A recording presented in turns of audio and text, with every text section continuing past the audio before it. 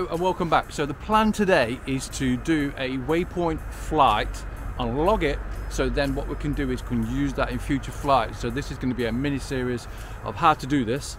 Make sure my hat's on right. So I'm going to make sure I've got hit record on my remote so I don't miss anything. So that's now recording.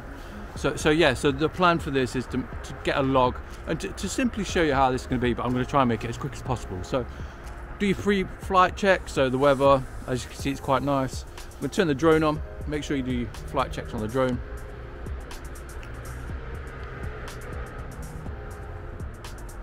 It's going to come on in a minute. So now that's on.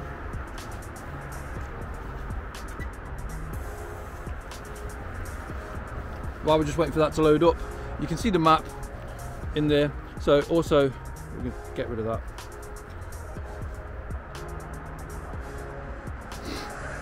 So also in here, you want to check to make sure in the map that you've got no issues whatsoever. I've already checked, so there's no issues whatsoever. So we haven't got no flight restrictions. So I'm close to home, but you can zoom in, zoom out, and you can see in there that we've got no caution. We haven't got no satellite positioning signal at the moment. We're just waiting for the drone to kick up and get up. I don't like to take it off until it's got all that. So then we've got a home point updated. So currently we've got 7 satellites, so we're just waiting for that now. So we'll give that a second, and then it should come up, home point updated. So there we go, home point updated. So now we're good to go. So now we know it's clear. We've done all the pre-flight checks, and we've checked to make sure that we're safe to fly around this area, which I've already done before I got here. So what we're going to do is we'll take off, and then we're going to jump straight into waypoint and a point of interest, and then see how this goes. So I've done it once before, this is the second time, so hopefully it's going to go right. So I'll see you in a moment. Now the drone's up in the air, so what I want to do is make sure that this is set, so we've got obstacle avoidance, so when this comes back home, if it sees anything, it's not going to cause an issue. So currently at the moment I've got it on Cine Mode, which it's showing as normal mode actually on the drone.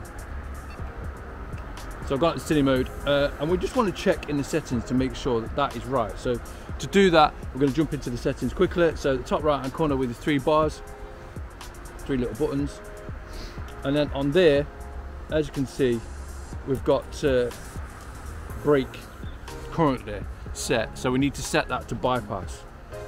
So then what that'll do is, if it comes up to an obstacle while it's flying, it will go around it rather than just go straight through it. So that I had it set to bypass whenever I do anything like this. So normally I have it on brake in Cine Mode, and the reason why I have it on brake is it's not so choppy, it's not trying to get around and stuff like that. So yeah, so that's that. So we're going to go back out of that. So now we've got on bypass. We need to make sure that we've got return to home set to height. So I've got auto return to home altitude at 95 meters. It's roughly about the height we're going to be, so 95, 90 meters up. So that's how high I want it to be. So we're going to come out of that and go back. So now what I want to do is set our first viewpoint. So we're currently 25 meters. We're too close to them trees I'm comfortable with. So we're going to go up a little bit. You can see the road there. So I like to do a little scan, not in anyone's property, but like just a quick scan to make sure that there's no surprises, because the last thing you want is a surprise while you're flying. So yeah, so we're already running away with the time there, so it's 4-ish minutes. So I'm going to try and keep this to a minimum, but they've already started laying the bricks to this. So you'll see just prior to this that the footage was a couple of weeks ago when I first saw this area and scouted it out, and thought that would be good for a nice little playlist of how to use waypoint. So what we're going to do is going to jump into waypoint now. So we're currently at 33 meters. Now it's kind of all right. I'm going to go up a bit more. So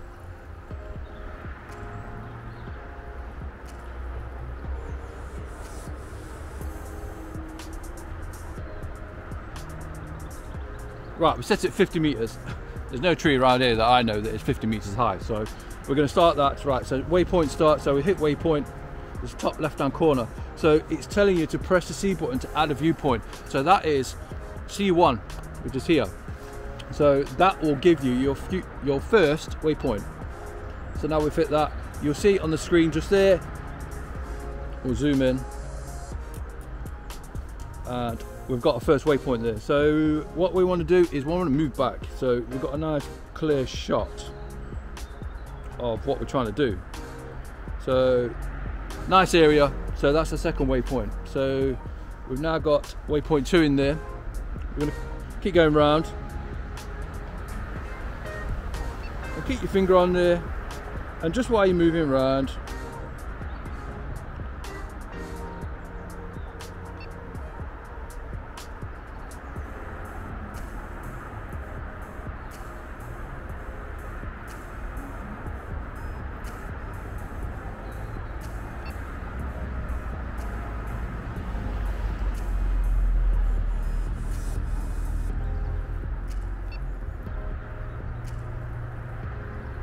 this is like a funny plot, so it's kind of like not straight on or a circle, so you've got to be mindful that you've got all the shots of it in the camera.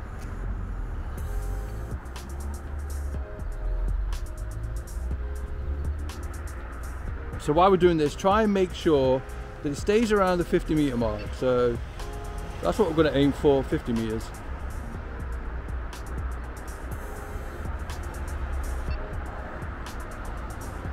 We're at waypoint 10 now, so there's a reason why I'm doing so many.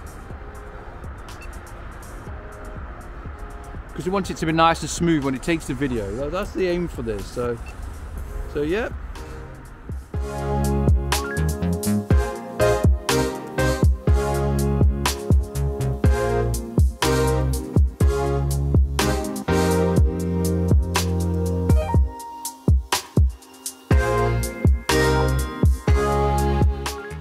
Okay, so now we've got all our waypoints set, so we're going to go in there and check, and it looks quite busy. Look, there's a look at that.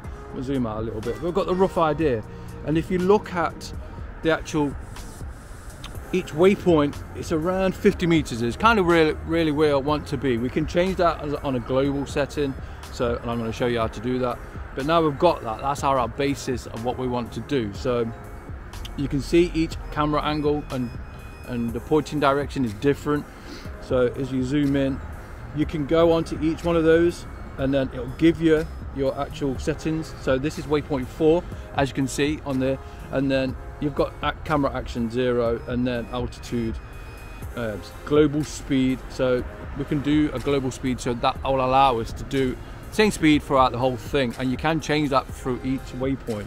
So, and then we've got the heading. Gimbal tilt, that's really important to make sure it's tilted right. So you don't want to be taking a picture of the sky, you want to be taking a picture of what you're actually looking at. So that what we're looking at is where the houses are being built. And then zoom and then hover. So what we want to do is go to the first waypoint. So waypoint number 1, and then we've got camera action. So we want that to be start record. So I'm going to start it recording at that waypoint, and the first waypoint is basically where I'm stood. So we want to start there. So we've got a bit of record time before, and you kind of want a bit of record time after as well, if you want to do this as a one-shot deal, which I don't. I'm going to use it as a phase, but that's for another video. So so then we want to head towards the last waypoint, which is 29. So it's waypoint 29, and then on there we want to stop record. So that will tell it now on waypoint 29 we stop record, and you can see where the camera on the first waypoint is red, and then the last one is white. So there's a couple of ways of doing this, but this is how I like to do it. The drone is on, you can see the foot, you can see the ground. I brought it down because I'm talking to you. You've got to keep line of sight and all that, you know. So we've got that now, we're quite happy with that. So we'll go out of there. So now we've got all the settings, we've got point of interest. We're going to do that on a different video, so keep tuned, subscribe and all the rest of it. So we've got 29. I'm a bit conscious about this being a bit too long, so we want to really go to global settings. So you press the right 3 dots in the corner. So now this is your global settings. So with 2.5 meters per second, so it's not the fastest. It depends how you want to do it. If you want to do slow-mo, like speed it up, slow it down, hyperlapse and all that, it's kind of good to do it slow, because then when you do it in the post edit, you can speed it up and it's not juddery or anything like that. So we're going to move that up to, you know, about halfway. So end of flight, I want it to just hover, because it's just going to be above me. So that's waypoint 29. So when it loses signal, this is really important. You need to make sure that this is set correctly, otherwise you're going to have a lot of issues, especially if for whatever reason you lose connection. So we want that to continue. So you've already done the flight, we've already set out what we want to do. We know it's safe, we've checked everything around the area, we've checked the trees. Trees ain't going to grow 10, 15 meters in a week or so, are they? So, you know, and that's it. And then starting point is waypoint 1. So you can take this drone off anywhere you want, place it wherever you want in the sky or on the ground. Remember, we've set it in the settings to go around obstacles rather than go through them, or turn that off altogether. And we're going to, so if you don't have that set, when you do this, when you go to take off and you just go right start, it's going to go through a tree or whichever to get to that starting point, whichever you set. So we set it to 50 meters. So the aim for that is to, before you press start, go, you want to make sure that that's somewhere where it's safe. So why are we doing that? So we've got a global set, so we want to continue. So I'm veering off a little bit now, I do apologize. So we want to set that to continue, and now we're going to take off, get it to a safe area, and then we're going to hit go.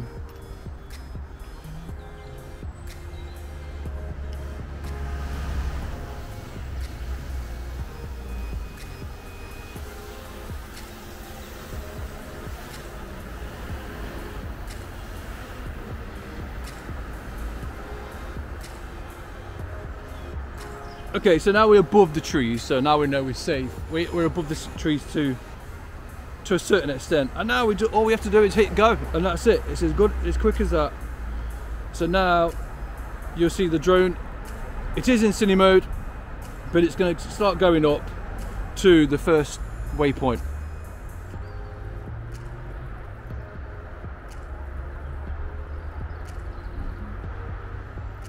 I've already got the drone recording, so I can use this in post edit, so you know you can see what the drone is doing and so forth. So this is how I put the video together.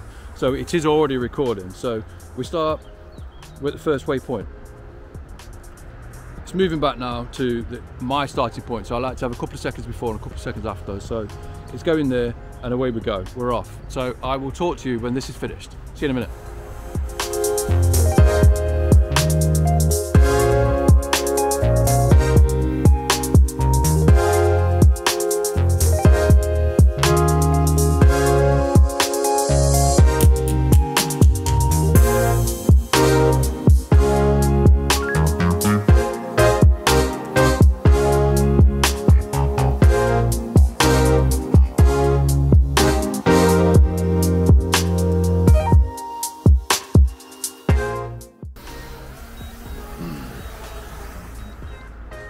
Okay, so now I've landed the drone, so the next thing I want to do is, I want to save it, but obviously I want to make sure the drone's safe to do that. So the next thing I want to do really is I want to save that bit of footage. So what I'm going to do is press next.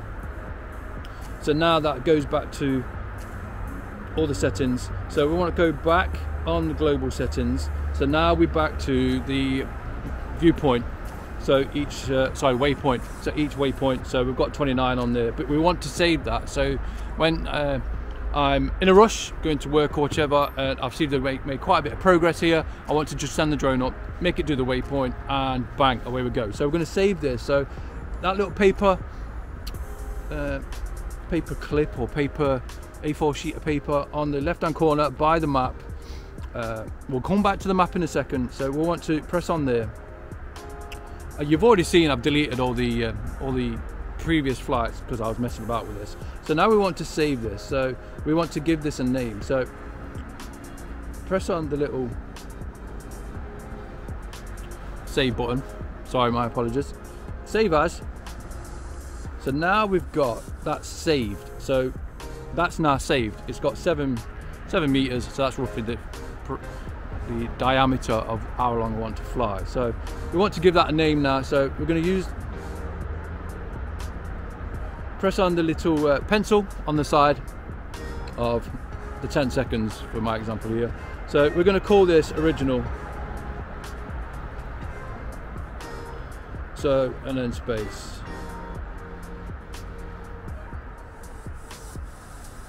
and then press OK. So now that is saved. So we've got that now saved in the history logs, so we can go back to that and I can use that as an example, and we can adjust that when the drone is off and we're back at home.